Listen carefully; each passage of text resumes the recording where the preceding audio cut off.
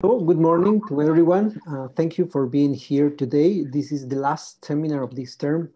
And today we have a very special session, which is co-organized with the Wellbeing Research Centre. Because of this, the session will be moderated by Jean-Emmanuel Deneuve. He is director of the Wellbeing Research Centre, and his research focuses on the study of human well-being. His work has been published in Science, Nature, the Review of Economics and Statistics, and many similar publications, seminar journals.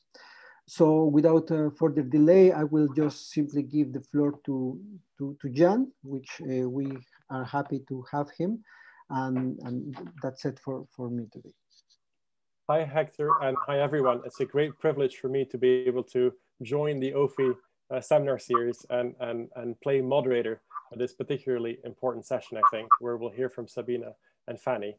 I think Sabina needs very little introduction, but just in case, she is the director of the Oxford Poverty and Human Development Initiative, and she is obviously very well known for her methods, building on a capability approach, extending Amartya Sen's work, and all the amazing impact that she's had around the world in terms of developing multidimensional indices of poverty and human development.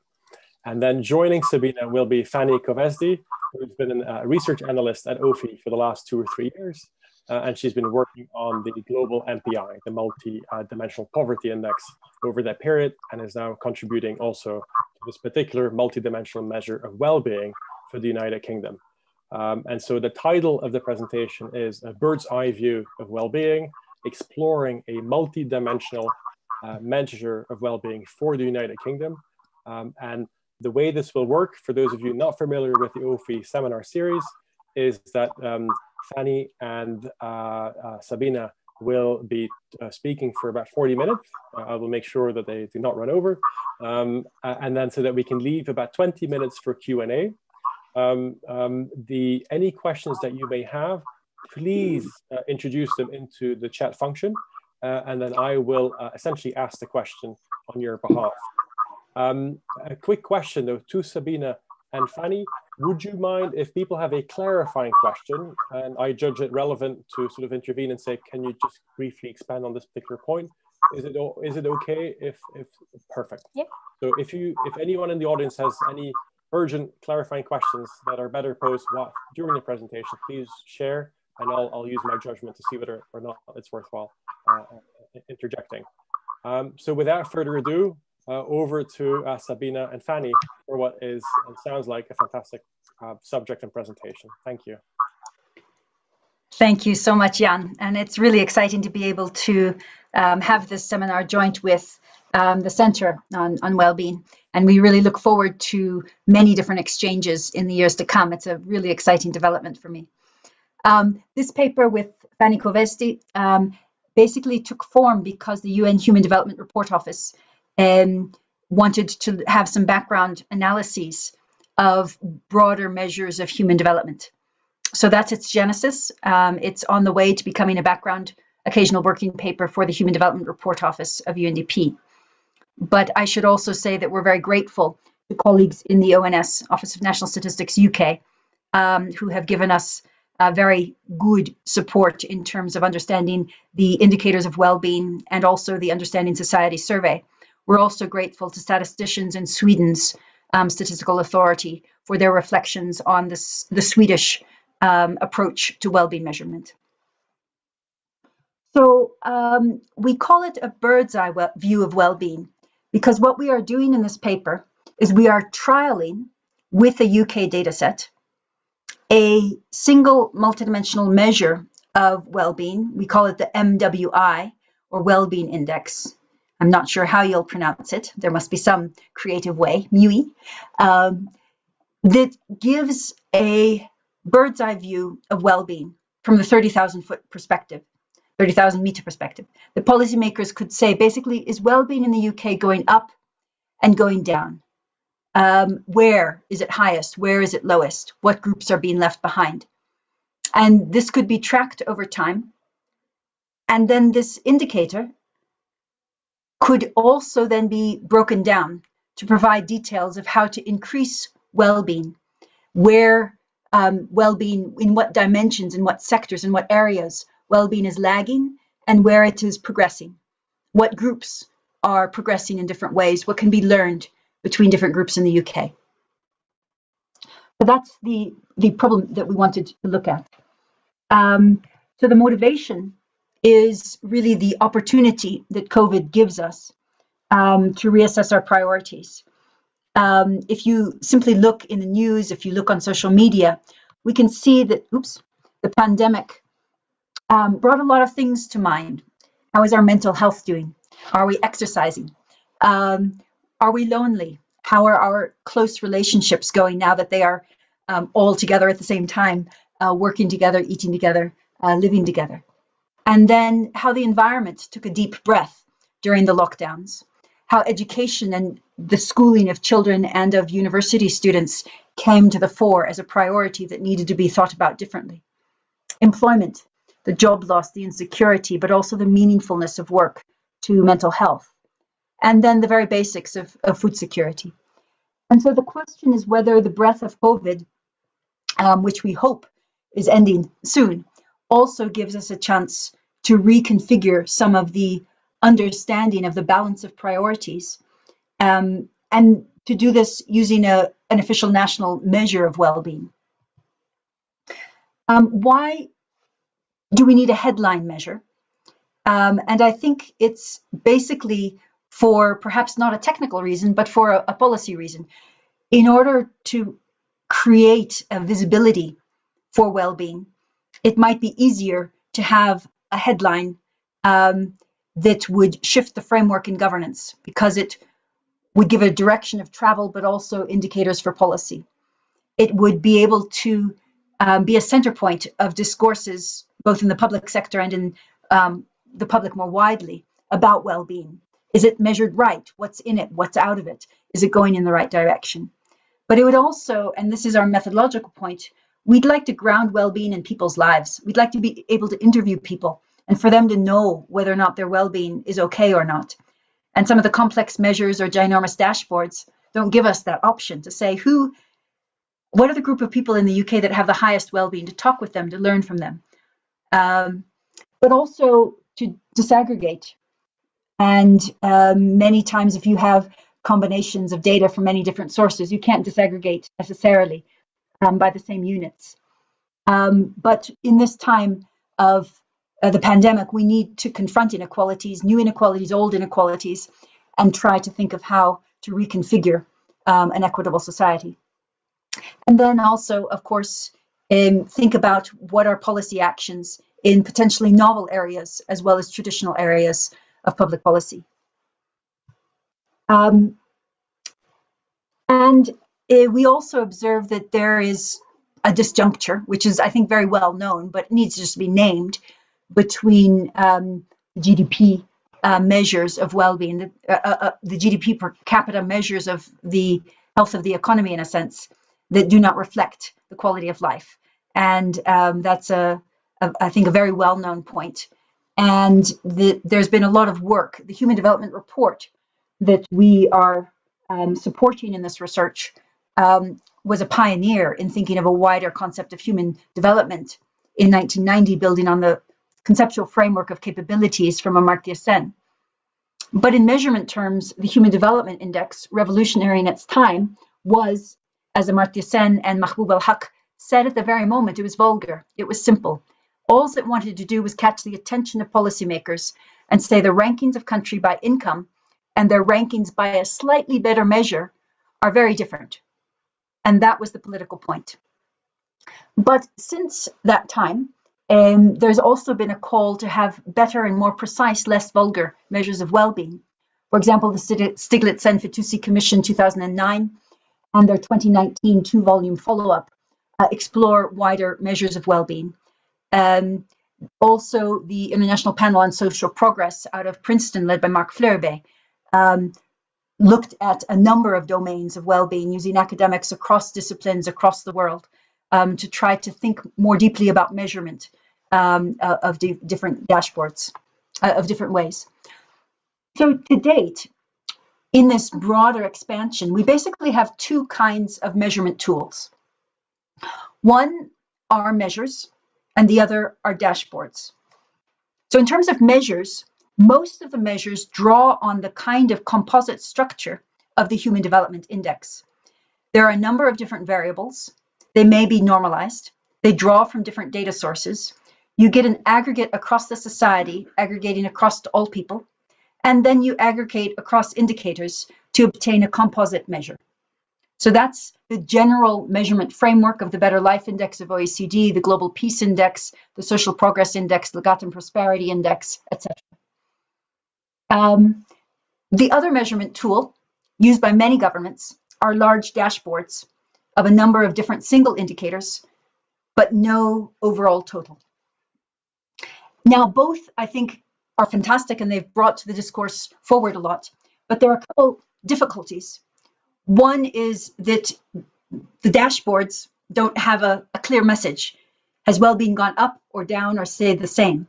Well, in this indicator it has, in this indicator it's like this like this. And if you have 41 indicators, your journalist has long gone off for coffee by the time you're finished explaining the trends.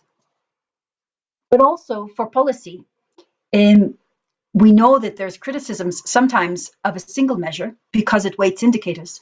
But if the weights reflect considered values, there's also a compact benefit in that otherwise policymakers do not know. And the Stiglitz-Sen-Fitoussi original commission spoke of the problem of large eclectic dashboards because they don't make trade-offs transparent. And as I already mentioned, when there are different data sources, and so when you do combine into a single measure, but you do so from many different data sources, you probably cannot disaggregate. And yet this is really vital if you're thinking of intra-country inequalities. And then there are technical issues about weights and marginal rates of substitutability in these kind of composite measures. So the approach that we draw on in this paper is the Gross National Happiness Index of Bhutan, which is a counting-based measure, similar but different from the at-risk of poverty and social exclusion measure of Eurostat, which Eurostat has implemented since 2010. The GNH index is a little bit more complex in two ways, in terms of the number of indicators and domains it considers, and in terms of the methodology of developing the overall index. So Bhutan, as you probably know, since the 1970s, took forward the idea, articulated by His Majesty the Fourth King, that gross national happiness is more important than gross national product. But in those days, it was not measured. Subsequently, in 2008, they began to measure this index because they felt it was necessary to have a policy tool that made visible this underlying motivation. And it is a measure which gives a number, which goes up or down over time, but it also has a gradient of different degrees of whether the word is happiness or the causes and conditions of well-being. And it has detailed information by indicator as well as by social groups. So that's a broad methodology that we use. In terms of the concept of happiness, then the term is actually a misnomer, perhaps, because in Bhutan, happiness is multidimensional. And so it has a very clear resonance with Amartya Sen's capability approach. And furthermore, it is not individualistic. Happiness includes other sentient beings. It includes the environment. And it includes relationships. I cannot be happy if our relationships are sour, if there is animosity, if the environment is not good. So in particular, the GNH index has 9 domains: health, education, and living standards, including income. But then it has other areas of priority, like good governance, the environmental diversity, time use. Do you sleep enough? But then it has also slightly more innovative domains, including psychological well-being, cultural diversity, a dimension which was absent in the Stiglitz-Fitoussi Commission, and community vitality. So those are the 9 domains. And the aim really was to create a measure that both evaluated how GNH is trending over time and also could be informed in policies and programs. And that is in place, though we will not cover it today. So before we go to the methodology briefly, I'll just say what the vision is. So what if across society we could say, as Bhutan said, that in the past 5 years, well-being in Britain has grown? Just like we could say in Bhutan, between 2010 and 2015, GNH grew, the growth was statistically significant, and many population groups saw a growth in their overall well-being. But then when we looked at how GNH grew, it was another interesting story. Every indicator in living standards increased significantly. Service delivery increased significantly, things like water and sanitation and rubbish disposal and those kind of things. The objective measure of health, the number of healthy days per month, increased significantly. And those were what drove growth. But equally interesting was to see what actually reduced statistically significantly, but did not dominate the trend. For example, the sense of belonging went down. Perceptions of government performance went down, although services went up. The perceptual indicators have a light weight, but we recognize that the baseline was the first democracy in Bhutan after national elections of a prime minister and a parliament. And so, of course, it was at the top, the peak of satisfaction. So it went down a lot. That's the blue line in the middle. But the other worrying thing is that every single subjective indicator in psychological well-being went down. So average satisfaction with your quality of life. People were less joyful, less generous, less kind. They were more angry, more frustrated, more anxious. And they had less meditation, less consideration of the consequences of their actions ethically on others. And so that started a conversation about the direction of movement of the society, where you could see on one plane how we are doing in exercise, how we are doing in eating our 5-a-day veg, how we are doing economically, how we are doing in relationships. So that is perhaps a benefit of a kind of multidimensional well-being measure. Briefly on the methodology, it is accounting-based methodology, but it is done the other way around. So you set a number of indicators, and for each indicator you ask what is sufficient.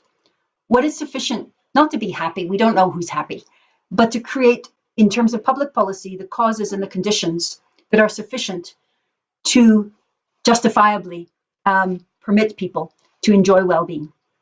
So those are the cutoffs, but then we are looking not at who's deprived initially, but we're looking at who has sufficiency.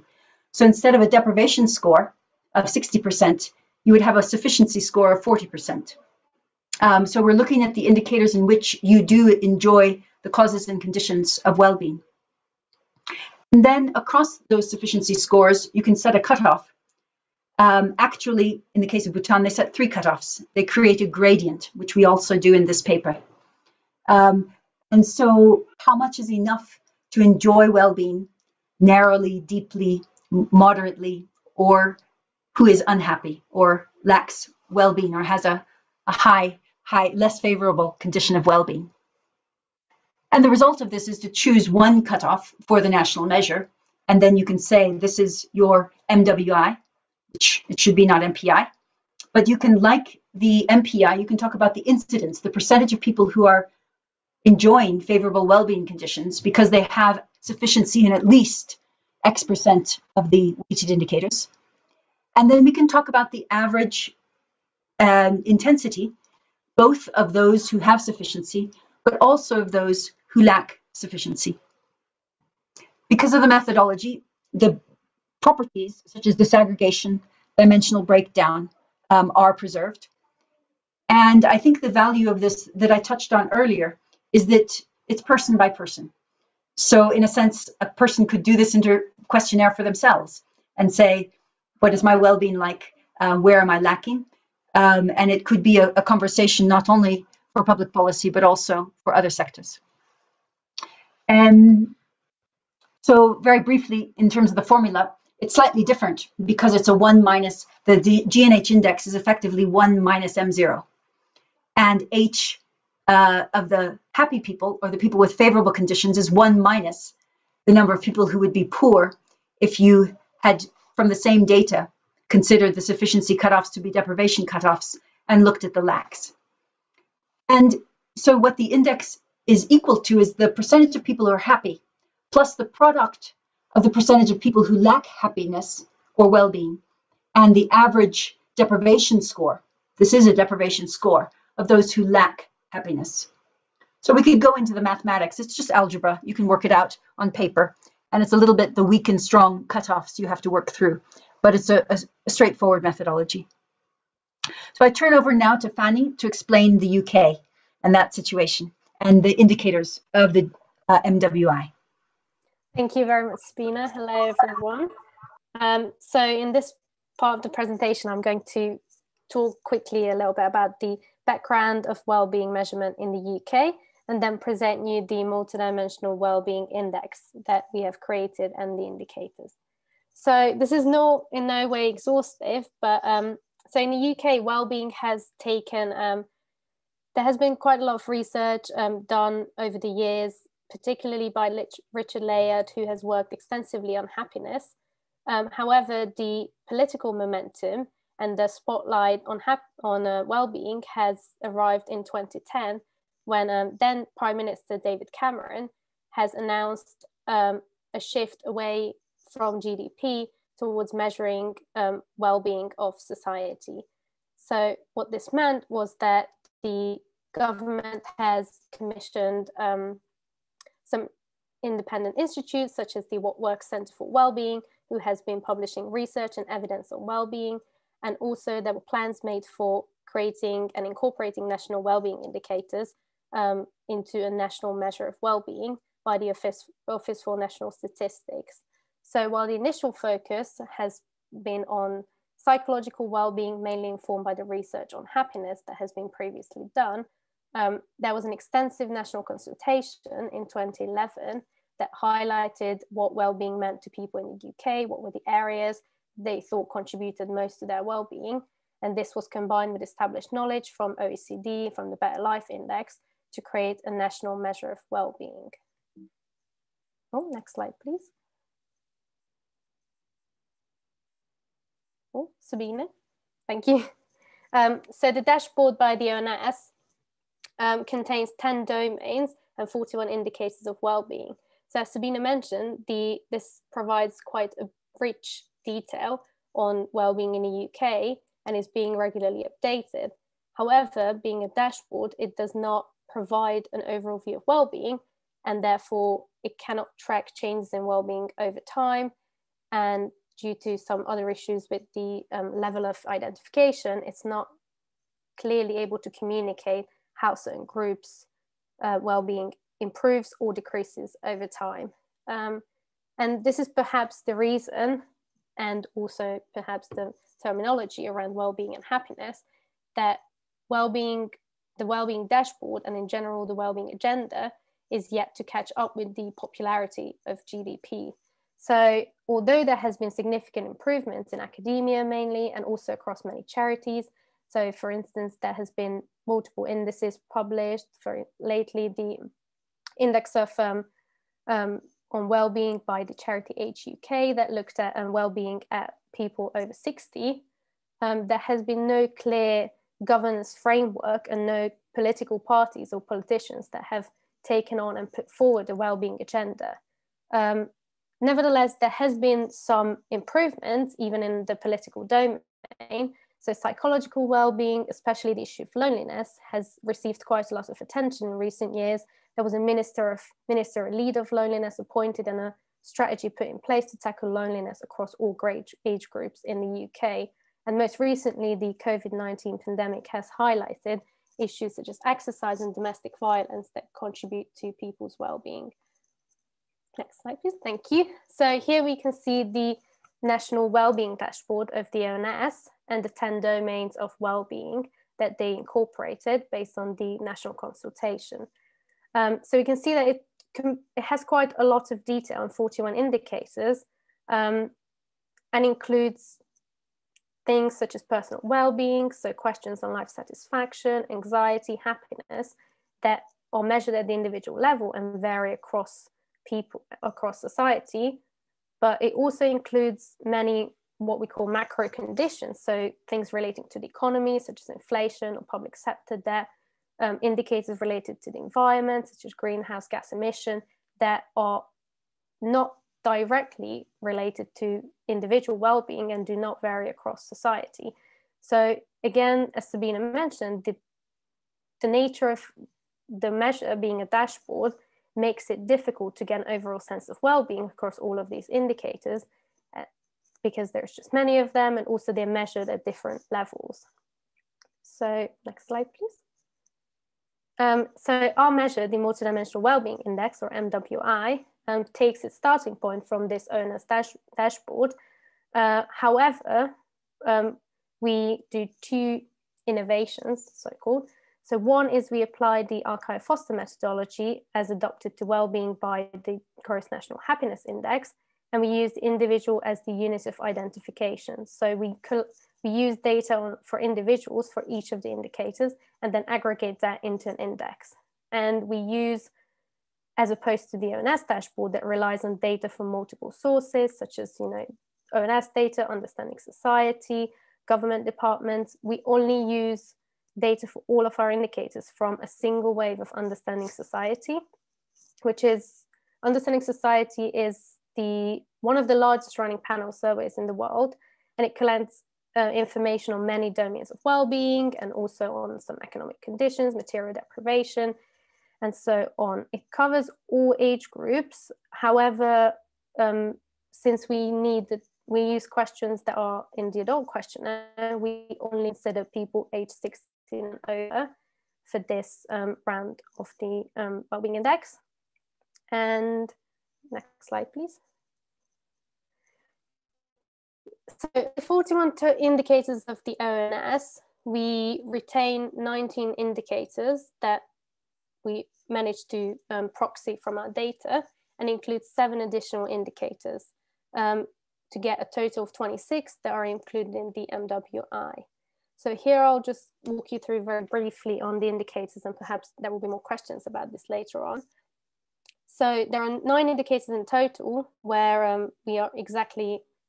we're not changing anything, we're retaining the indicators. This is partly due to the ONS measure actually using these indicators from Understanding Society, or for indicators such as unemployment or low income, when there's a very clear definition and we're able to recreate the exact same figure using our data. So there's been no change for those. In 2 of the indicators, loneliness and the GHQ, the General Health Questionnaire indicator that relates to mental health and evidence of depression, the ONS measure uses the average score to track changes in those indicators. However, due to the methodological requirements of the index, we introduce a cutoff for both of those to be able to distinguish between people with sufficiency and who lack sufficiency in those indicators. In 3 indicators, we introduce a stricter cutoff. So for disability, we introduce a second condition that matches to the official government definition. In exercise, we match to the NHS's guidance on minimum exercise. And for the educational qualifications, we raise it from no qualifications to A levels or equivalent to get a higher sense of educational qualifications which we deem to be necessary for a certain level of well-being. There are 5 indicators which we are able to proxy from the original dashboard. However, they are not exactly available in Understanding Society. So for these ones, we had to introduce some modifications to the content of the indicators as well as the cutoffs. So for instance, while the worthwhile, unhappiness and anxiety indicators come from the annual population survey in the ONS dashboard, we don't have the exact same direct questions asking a person whether they felt anxious recently or in the last week. Therefore, we have to use different. So for instance, we use the GHQ items to recreate these variables. And for social networks and belonging, again, we combine data from multiple questions into a single indicator. to proxy what was available in the ONS measure. And we also include 7 new indicators. So some of these have been included, for instance, evidence for depression. You will see in the next slide that we have introduced multiple measures, and we included this to trial out how direct question on depression or the general GHQ works and whether this makes a difference to how well-being is scored. We include fruit and vegetable consumption, so your 5 a day. This has been kind of a clear policy priority of the government. Instead of including trust in government, which was not available, we include an indicator on political efficacy. And we also add some indicators relating to material living conditions. So that's either adequate heating or whether a person owns or rents their house. Next slide, please. So these are just, again, a snapshot of the total 19 indicators that were retained and the 7 that we added for the MWI. So this is the original owner's dashboard. And what I've done here is in black, I kept the ones that we retained from the dashboard. In gray are the ones that we are unfortunately not able to recreate, or indicators that refer to macro conditions like the economy, and therefore we excluded. And in red are the indicators that we have added to the measure, or in the case of sports participation and neighborhood belonging, which have the stars, they have been moved to new dimensions, which you will see in the next slide. The next, please. So we have done multiple trial measures with trying different indicators, different combinations for the dimensions, and also different weights. This is 2 of the trial measures that we present in the paper and that we decided to include here. So you can see that overall, of the 10 original domains that were in the owner's dashboard, we keep 7 of them, and we also add an additional dimension for living standards. So something that we could not include were the indicators on the environment, and I'll touch a little bit about this later. So I highlighted in blue here to emphasize some of the different approaches and different trials that we wanted to do. So in measure 1, this is the one that reflects most closely the dashboard used by ONS. So we have a personal well-being dimension that includes life satisfaction, feeling worthwhile, unhappiness, and anxiety, all of which are weighted equally. Then we also have a health dimension that have some indicators that also touch on mental health. So for instance, evidence of depression, which here uses the direct question asking a person whether they felt down or depressed in the last 4 weeks, while the personal well-being dimension uses the questions from the general health questionnaire due to data constraints. So this is the measure 1 is the one closest to the ONS original measure.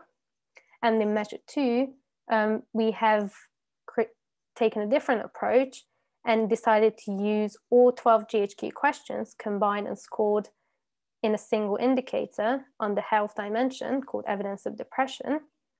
And for the personal well-being, we moved all satisfaction indicators into one dimension and weighted them equally as a proxy of personal well-being. Next slide, please. And as Sabina mentioned, we also followed some of the weighting that was done in the GNH index of Bhutan. So we want to make sure that if we have, you have this index and you want to track well-being over time, that the subjective indicators and the ones asking about people's perceptions are not influencing the index and not causing spikes over time. So what we've done here is in dimensions where there was a mix of objective and subjective indicators, we allocated a smaller weight to these subjective indicators. So for instance, in the what we do dimension, we have unemployment, which receives 6/64 of the weight, and we have job satisfaction and satisfaction with leisure time, which receives, each of them receives 1/8 of the dimensional weight. And yeah, I forgot to say this, but the dimensions are all weighted equal, so they all receive 1/8 of the total weight. And then the indicators you can see across measure 1 and measure 2, that in most of the dimensions, they're weighted equally, with the exception of the ones that I've highlighted here in red. Next slide, please.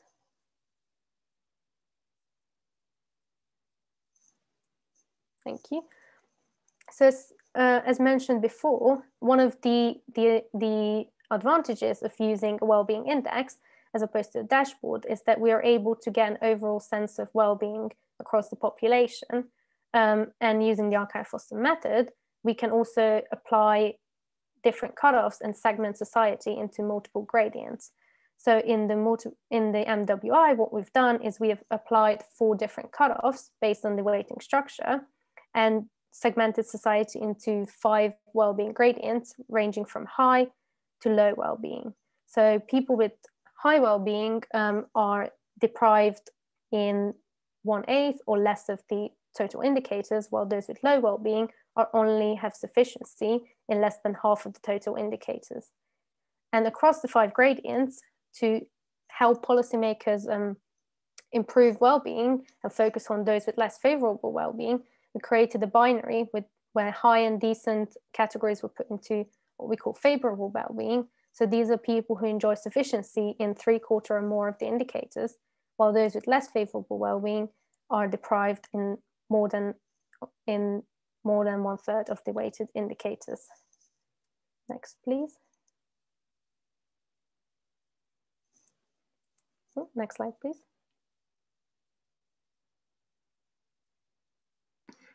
Do you see it? No, it's still the same for me. Uh-oh, my net might be low.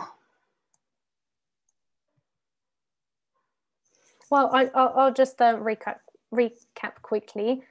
So in the next slide, I was just going to mention some of the limitations that the MWI has. So as you've seen, unfortunately, we're not able to recreate many of the domains that are included in the ONS measure due to data constraints. So while we have the advantage of using a single data source, this has meant that we were not able to incorporate, for instance, the environment dimension, which we would deem to be an essential part of well-being. And this is something that we would want to, in future attempts, incorporate, either whether that's linking to geographical data or trying different data sources and such. Another thing to note with understanding society, that while it contains a very, very large number of indicators and is very rich on indicators of well-being, it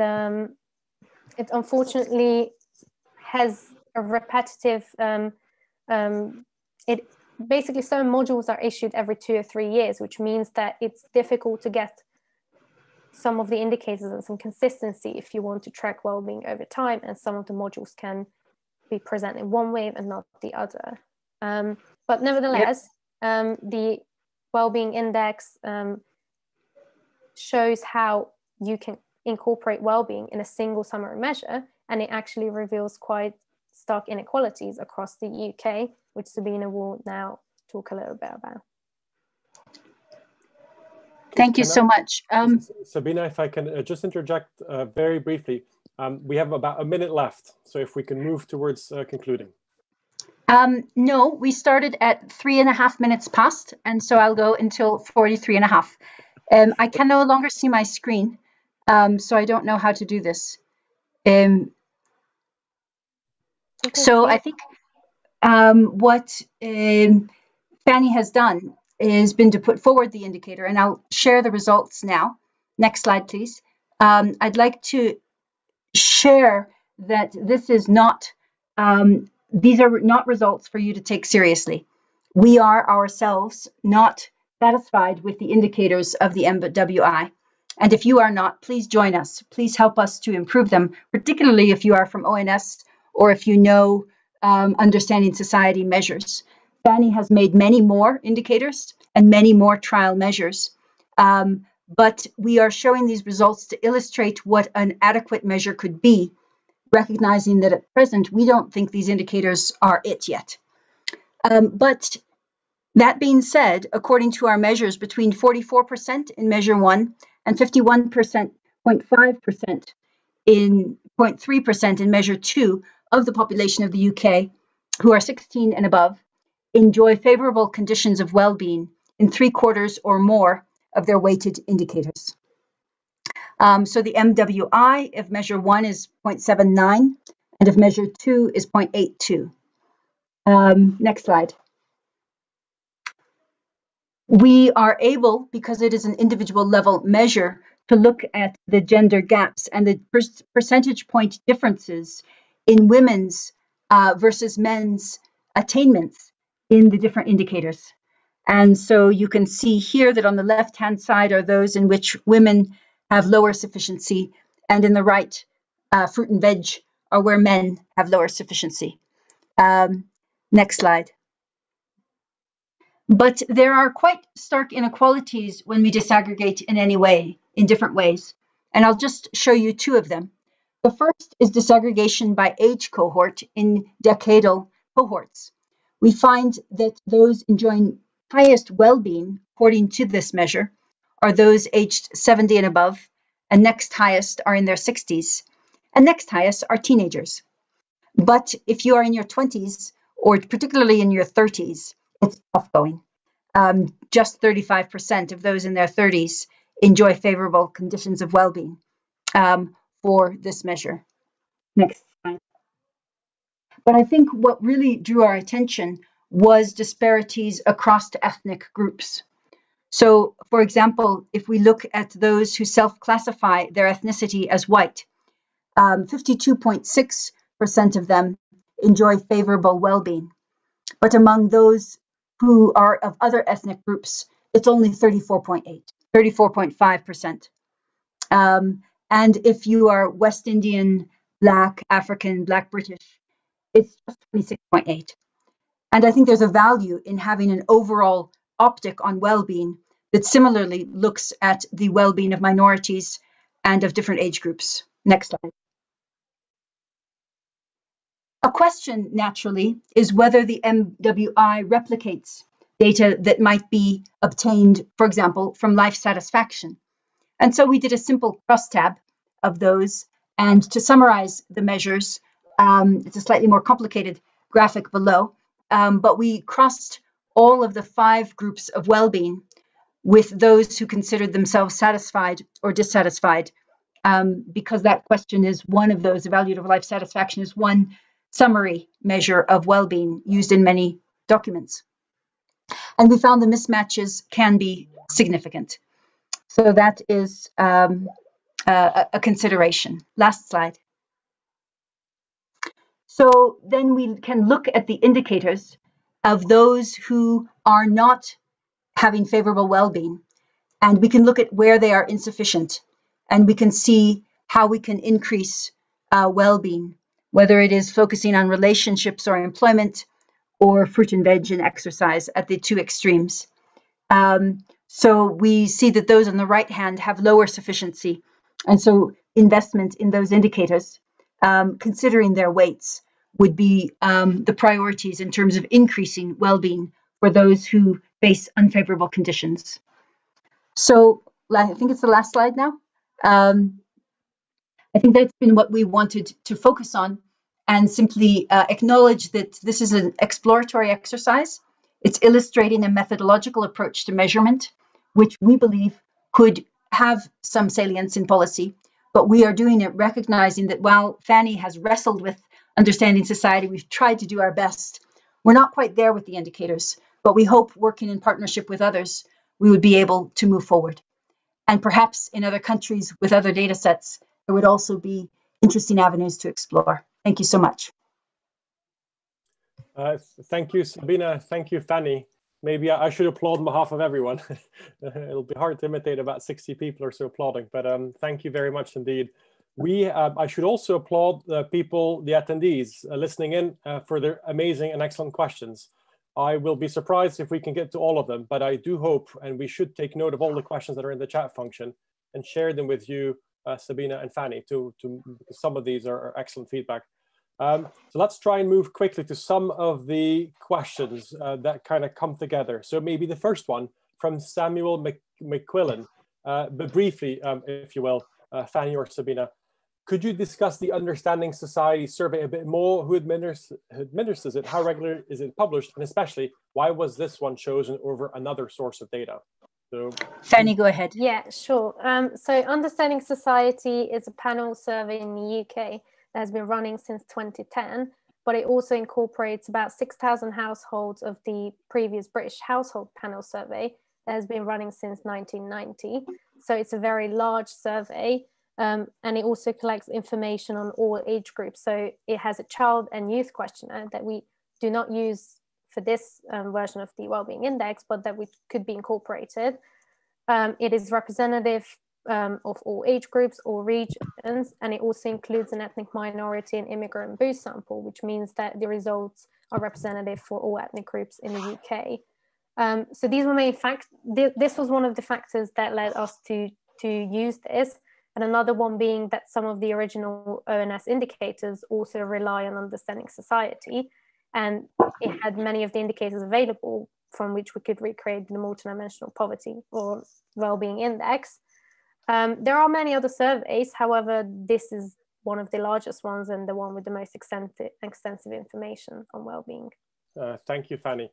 An important and very substantive question, and I'll combine Silvia Brunetti and Mark Fabian's questions here. Can you please elaborate again on the reasons behind the weighting choices? And so if I took good notes, it's the dimensions themselves, the 10 dimensions are weighted equally, but it's within the indicators that you're applying specific weights. And so the reason behind that, and then linked to that question, Mark Fabian asks, is there a way to democratize the this internal weighting of these indicators? And to what extent is there room for politics essentially coming in and reweighting in function of the kind of results they like to see some of these indicators underlying dimensions versus others? And then building on that, he asks, have we seen anything of that sort of manipulation potentially happening in Bhutan, G&H? Thank you so much. I'll have a go at this. So these are trial weights, and this is a first paper, but the dimensions are weighted equally, though living standards could be combined with housing. There are many reservations we might have about that, the dimensional structure. Within dimensions, the principle was that the dimension of subjective well-being has to have a full weight on subjective indicators. However, for public policy, there can be concerns if an objective indicator like unemployment is equally weighted with job satisfaction or satisfaction with leisure time. Then policymakers might be a little bit frustrated if unemployment went down, but people became less satisfied with their jobs, perhaps because of a change in frame of reference. And so in Bhutan, the trend, the weights were lighter on the subjective indicators that were within objective domains, where the main public policy understanding was that the indicator is to affect the objective indicator. So that was the one that we trialed. If this were to go forward, then what we have done in other measures, for example, the Global Multidimensional Poverty Index, has been to exhaustively robustify the measure to a set of different weights of two kinds. One is a range of plausible weights that reflect differing values across the society. So these could indeed come from public exercises like the My World survey or like the OECD, but be collected and then implemented. And the question there is, are the policy salient results robust to a range of plausible weights? And if so, then that's an interesting finding in itself. And so far in the poverty measures, we do find to a plausible range of weights. Most of the policy conclusions across many different MPIs are robust, but not to the full range of weights. So there's also an exercise across the full range of weights, which can be done for academic purposes and usually finds radically different results that are not robust. And that is itself interesting and giving an independent argument for why a multidimensional index does add value over any single indicator.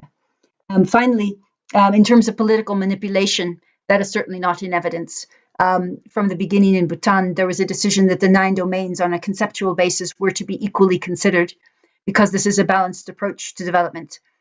And the technical people did both the suggestion of giving a light weight to subjective, particularly the perceptions of government performance and the subjective health indicators, because in fact, given the shift in frames of reference, subjective and objective indicators moved in opposite directions. As people had road access and access to electricity, their health expectations changed. So there was not evidence of political manipulation, but that's something always to consider. And the reason that we do the robustness test is precisely to make transparent the fact that if you disagree a little bit with my weights, it's not going to change the policy conclusions. Over. Thank you, Sabina. That's an exhaustive and hopefully complete answer to these good questions. Jonathan Clausen wrote the paper by Emma Salmon that was part of OPHI's Missing Dimensions of Poverty project presented quite a strong position against including mental health indicators as components of poverty, arguing that mental health is more than the absence of illness. I was wondering if you follow such an approach in this paper. Thank you. Greetings, Jonathan. It's lovely to hear from you. So this is a measure of well-being, not of poverty. And so because well-being is more ample in terms of the domains of interest, it does seem appropriate in this case to use the subjective indicators, whereas Emma Salmon and OPHI have not advised governments to use subjective well-being as a dimension of poverty. But clearly for well-being, it has a different place. And so I would just say that we maintain that distinction in terms of poverty measures, not considering subjective well-being perhaps as a core element. But in terms of well-being, I think now it has to be. I don't know, others may wish to respond.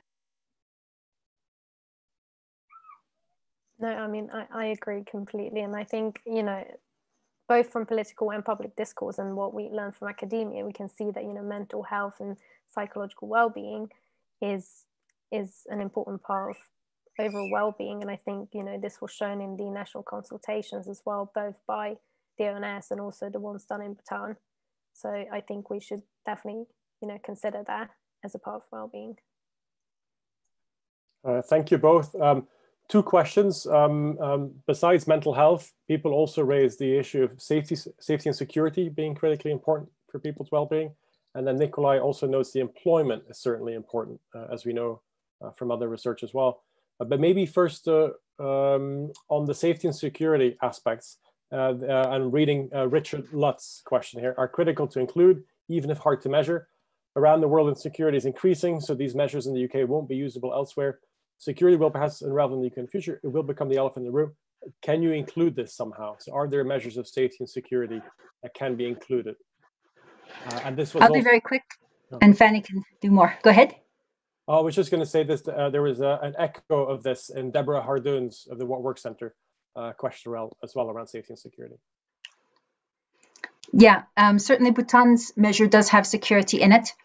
And it is very possible to include that indicator if it is in a survey or if individual level data are available from something else. Of course, that's possible. Or everybody in a particular census district or enumeration area could use administrative records about levels where a cutoff was set. So there are different ways of merging data that we can talk about separately. But I think it's possible. I think one of the difficulties is that the question, particularly, do you feel safe walking alone at night? Also is a bit controversial in that sometimes the people who report the highest concern are those with the lowest probability of actually experiencing an objective condition of violence. And I think it really would be the objective incidence of experiencing violence that a well-being measure should focus on, not perceptions. But that might be, you know, up for grabs by others. Similarly, we were very unsatisfied with the unemployment indicator. And so we would just welcome help in figuring out a better way to measure that dimension that's so important. Fanny. Yeah, so just to add to that on the physical safety, unfortunately, Understanding Society only asks about whether a person feels safe walking home from the people in the ethnic minority booth sample. So it's a very small sample size, about 1 to 2%. So we have not considered this, but this is definitely something that we would like to incorporate. And also the ONS domain includes crime as one of the indicators. And I think there are some additional ones relating to one's physical environment. And on employment, just to respond to Nikolai, yes, that's definitely an area that we were not happy with. Unfortunately, there are no quality of work indicators in Understanding Society, or at least not in this wave. So some of the previous ones have modules that have been introduced periodically to ask more questions related to employment. But in this round, that was not administered, so we couldn't include that. Thank you both. Julie Selwyn has a quick reaction on this, though. Do you feel safe in your home? She finds that this is both a physical and psychological safety. And then the question around the unemployment, Nikolai suggested hours worked versus desired hours to work, contract type, or other job characteristics can perhaps be used when referring to job quality. So these are questions there. There's a number of questions that we've kind of touched upon. They're quite similar. I'm wondering if Fanny or Sabine, if there's anything that you find particularly interesting that you would really want to respond to now. Some people have provided comments. So I know obviously Michael Plant's set of comments about drivers, means and ends, and subjective well-being, and a number of other comments. Is there anything that you would like to take on, or the relationship here with COVID-19 at the end? Very briefly, it is disaggregated in the paper by geographic units, and there are disparities there as well. So with the error bars, they're not so big, but also to really, in terms of Welsh Wellbeing for Future Generations Act or others, this is really a first paper, but we would be very, very interested in having other conversations of other data sets or places where a more well worked out trial in terms of the indicators and the policy priorities could be, explored on academic turf before anything else. But no, I over to Fanny.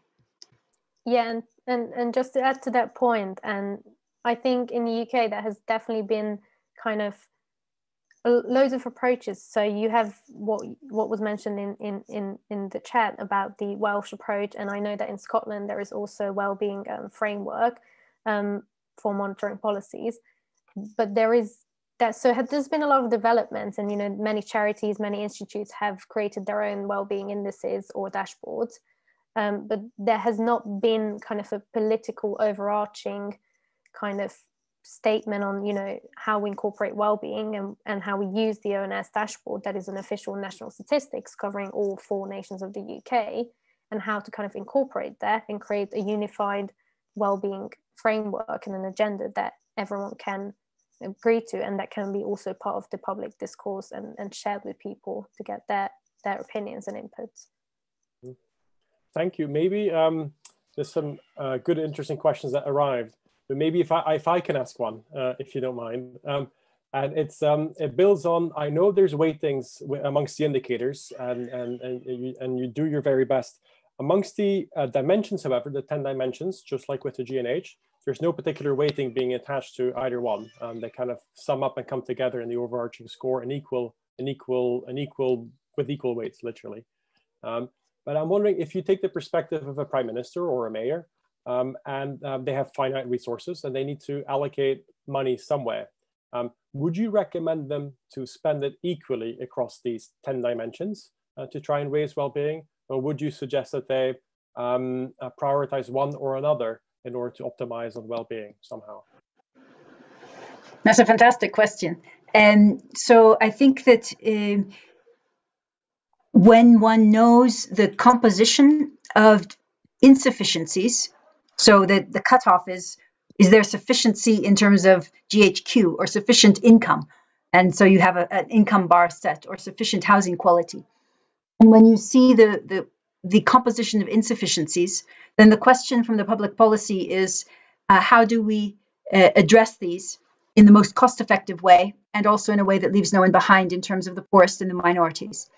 So to do that, you have to think of the unit cost of moving these deprivations, and also the efficacy of governmental versus other institutional responses. And I think that's a complex question, but not too complex. I think that a lot of, and we can show how other countries do it on their poverty budgets, do different simulation exercises, different ways of exploring the link between public expenditure and the impact on MWI. What we don't want is a gaming to just get the barely poor people over. So we don't want only a focus on the headcount ratio. We want the focus on the MWI, because it includes the people who are very much with the least levels of well-being, and it will move if their well-being moves, whereas the headcount ratio will not. Wonderful. Thank you, Sabina. Thank you, Fanny. I think we're just at the hour mark. I will have to go quite literally because my lecture starts for the undergraduates, and that has kept us to a short timing. I'm incredibly grateful to all the attendees, all 50 of you, and some of the amazing questions. I do hope we keep a record of this chat and pass it on to Fanny and Sabina. And thank you both, Sabina and Fanny, for amazing work and putting in this work to through trial and error to come up with a multidimensional wellbeing index. And I'm sure it will have a long life and will be heavily discussed and debated and hopefully improved as we move along. Thank you all very, very, very much. Thank you. Thank you very much, Jan Emmanuel. Thank you all for participating. Thank you, Fanny and Sabina. With this seminar, we conclude the whole series where we have discussed the many aspects of poverty and in this case, well-being. It's a complex concept that we will continue reflecting on next year in the next seminar. So thank you all for being here. Thank you, Sabina, and thank you, Fanny. And we hope to see you next year. Thank you. And have a wonderful break until then. Thank you, Hector. Thank you, Ricardo, for a wonderful job in organizing these seminars. And thank you, Emmeline and Freya, for a fantastic backstopping of them. Thank you, Sabina. Thank you, everyone. Bye-bye.